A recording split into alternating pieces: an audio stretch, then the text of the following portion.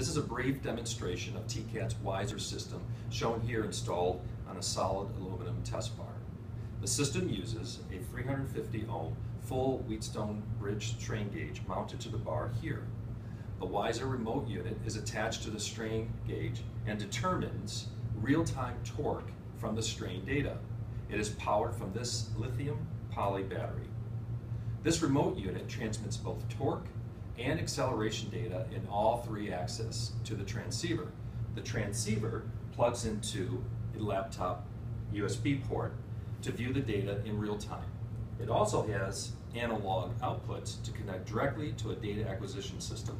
The software is used for system configuration and for live data viewing. You can see the sensitivity in the data from small hand torques and bar movement in each of the three directions.